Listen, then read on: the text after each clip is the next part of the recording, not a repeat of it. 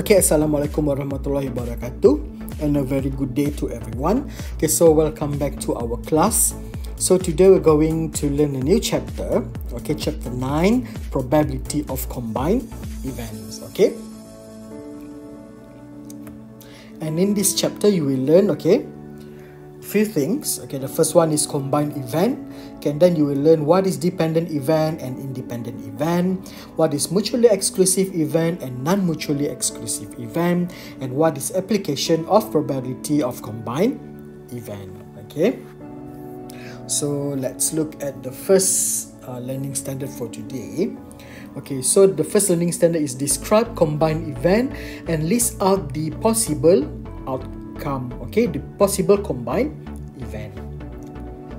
Okay, so before that, what are combined events? Okay, so in our daily life, we need to make a lot of decisions based on uncertainties. Okay, for example, choosing the science or the art stream class, or selecting what product to sell on the school entrepreneurship day. This decision incur risk, and we should be able to assess the risk before making any decision. Okay, probability is used to evaluate the uncertainties that are associated in the process of decision making. Okay, the combined events are the combination of two or more events in an outcome. Okay, for examples, the possible outcome for two people playing rock, paper, scissors. Okay, are scissors rock, scissors paper, scissors scissors, maybe rock scissors, rock paper, rock rock, paper scissors, paper rock, and paper paper. Okay, so from that game, we can list out all the possible outcome. Okay, the combined events can result from one or more experiment. Okay, so look over here. Okay, in general, we have this first formula. Okay, and S equals to NA times NB, where an S is all the possible number of outcomes. Okay, and A and NB represents the number of outcome of event A and event B. Okay, so let's look at the first example. Okay, write the sample space for the combined event below. Okay, so we have 5 cards labeled with letters Tekun, T-E-K-U-N, are put in a box. 2 cards are taken out at random from the box one by one without replacement. Okay, so in this chapter, you need to aware of this word without replacement or with replacement. Okay, what does it mean with without replacement and with replacement? Okay, for example, you have one box. Okay, in that box you have 5 apples, for example. Okay, when you take out one apple, and then you put it back inside the box, that is what we call with replacement. Okay, if without replacement, you take out the first apple and then we take out the second apple. You don't put it back inside. So what can we say without replacement and with replacement? The number of sample space will be different. So contohlah tadi kan, awak dah ambil satu apple, so daripada 5 tinggal 4. Ambil lagi satu, daripada 4 tinggal 3. Itu without replacement. If with replacement, awak asal 5, awak ambil satu, tinggal 4 kan. Lepas tu kita letak balik, dia jadi 5 balik. Yang kedua, ambil lagi satu, tinggal 4, masuk balik yang awak ambil tadi, tinggal 5 balik. Itu adalah with replacement. Now let's look at number 1. So for number 1, for me personally, saya lebih suka, I love to use grid to answer this type of question. So for example, we have berapa kali? 2 kali tadi kan? 2 cards. So you need to draw like this. So the first card, so T-E-K-U-N. And then the second card, T-E-K-U-N. oleh kerana ini kad yang sama, okay, the same card, okay, you should hitamkan yang tengah sini. Mana yang sama ni kan, awak hitamkan. Okay, so the probability is, okay, mana tadi? Okay, so it can be T E, okay, T K, nampak T E T E, T K T K, T U T U, T N T N. Okay, okay, and then E T, okay, E K, E U, E N.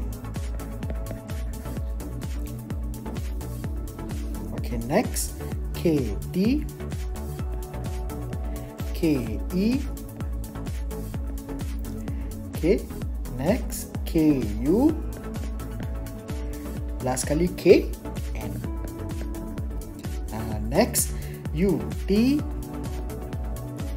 U E, U K,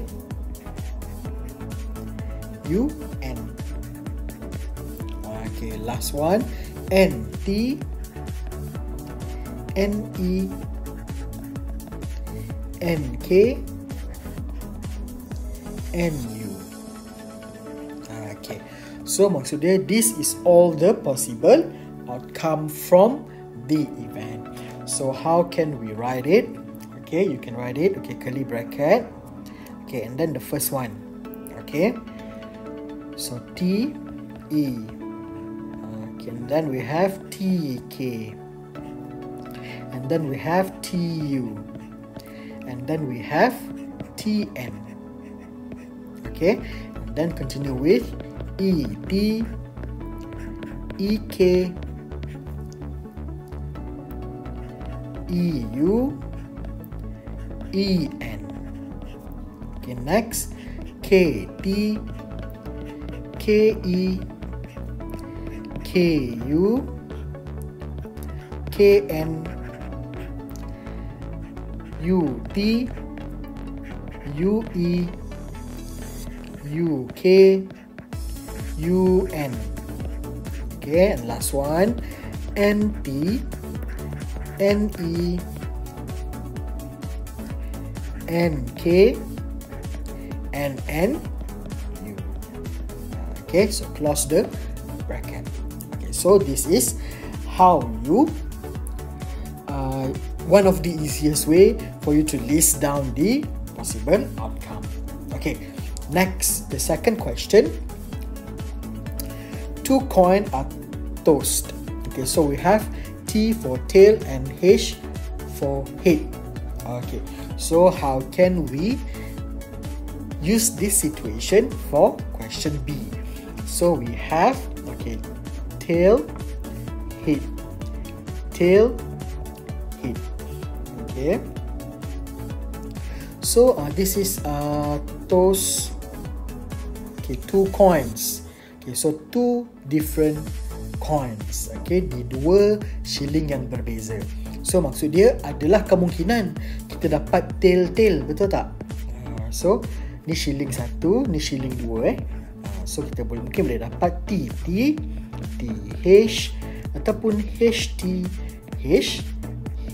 Okay, so our sample space must be T H T dan H. Okay, now saya nak explain di sini kenapa pula kenapa di sini hitamkan, kita cancel tak boleh, sebab okay, ini tadi dia kad satu set je kad daripada tekun, awak ada TEKUN je. Okay, maksud dia okay, ini dari kad yang sama, ini kita cabut kali pertama, ini kita cabut kali kedua. Contoh, kalau awak dah cabut T, okay, ada lagi tak T dalam kad tu? Tak ada kan? Contoh kita ada satu kotak. Kita ada TEKUN. Ini sahaja yang kat dalam kotak. Okey. Contoh awak dah ambil dah T ni. Okey. Ni kali pertama ambil T. So untuk kali kedua hanya ada EKUN. Faham tak? Sebab tu TT ni tak akan mungkin terjadi. Yang TT ni, TT. Ini tak akan mungkin terjadi. EE tak akan mungkin terjadi. Okay. So bila dia kad yang sama, okay, kita cabut 2 kali. So inilah situasi dia. Okay. Lain pula situasi macam duit shilling ni tadi. Kita ada 2 duit shilling yang berbeza. Sebagai contoh, awak ada duit shilling 1 dan duit shilling 2. Awak lambung duit shilling yang pertama, mungkin dapat T. Lambung duit shilling yang kedua, mungkin dapat T juga. Sebab tu tengah-tengah ni ada. Okay, so saya harap clear. Example 1. Okay, next kita cuba buat self-practice 9.1a. Okay, so write the sample space for the combined event below. Okay, so 2 books are chosen at random from a bookshelf that contains 2 history books, a geography book, and mathematics book. Okay, so kita kena check dulu. So kita ada berapa buku sejarah? History ada 2 kan? So H1, H2, and then kita ada geography. So kita ada G, dan kita ada last kali buku maths M. Okay, so dia kata 2 books. Okay, so kalau 2 books, so kita boleh lah guna cara ni juga kan. Okay, ada buku sejarah 1, sejarah 2, kita ada buku geografi dan kita ada buku maths. Okay, tapi ini set kita. Tapi kita pilih 2 kali kan, 2 buku kita pilih. So tulis balik H1, H2, G, M. Okay, so sekarang cuba kita fikir. Okay, so saya ada satu set buku ni. Okay, kalau saya dah ambil buku history 1, okay, pilihan kedua, ada tak saya akan dapat history 1 lagi? Tak mungkin kan? Mustahil, tak boleh. So kita kena hitamkan yang tengah-tengah. Okay. Okay, so apakah kemungkinan yang kita ada? So mungkin kita dapat H1, H2. Okay. Mungkin kita dapat H1 geography. Mungkin dapat H1 maths. Okay. Mungkin juga kita dapat H2 H1. Mungkin dapat buku history 2 geography. Mungkin buku history 2 maths. Okay. Mungkin juga buku geografi dan history 1. Buku geografi dan history 2. Ataupun buku geografi dan maths. Last kali, mungkin buku maths dan history 1. Mungkin buku maths dan history 2. Mungkin buku maths dan buku geografi. Okay. So, kita punya sample space, curly bracket, kurungan. Okay. H1, H2. Okay, kita ada H1G. Kita ada H1M. Okay, kita mungkin juga ada H2, H1. Okay, H2G, H2M. Okay, next, we maybe have GH1, GH2, GM. Okay, finally we have MH1, MH2, or MG. Okay, curly bracket. Okay, so this is how you solve the first question. Okay. Okay, 1. Okay, next, number 2. The children's gender for the family of 2 children. Okay, so the children's gender for the family of 2 children. Okay, so gender, mungkin ada lelaki, saya buat English lah, boys or girls. This is for the anak yang pertama because it stated that 2 children. This is the first child, boy or girl, kita tak tahu. And then for the second child, boy or girl. Okay. So sampel anak dia maybe the first child is boy, maybe the second child is also boy. Okay, or maybe the first child is boy, maybe the second child is girl. Okay, or maybe the first child is girl, the second child is boy. Okay, or lastly, maybe the first child is girl and the last child is. So the outcome, okay, for this case, okay, is we have boy boy, boy girl, girl boy, or girl girl. Okay, this is number 2. Okay, next, number 3. Okay, a fair dice is rolled and a fair coin is tossed simultaneously. So kita ada dua, we have 2 things over here. We have a dice and a coin. Okay, so we know that dice we have 6 faces. Okay, and coin we have 2. Kan? Okay, so how can we solve this one? Okay, so the first one is coin, betul? Dice. Okay, so dice we have 6 faces. So 1, 2, 3, 4, 5, 6. The second one is coin. Coin we have head and tail. Okay. Okay, now. So the first toast. Okay. Lambungan kali pertama. Okay. Mungkin kita akan dapat the dice 1. Okay.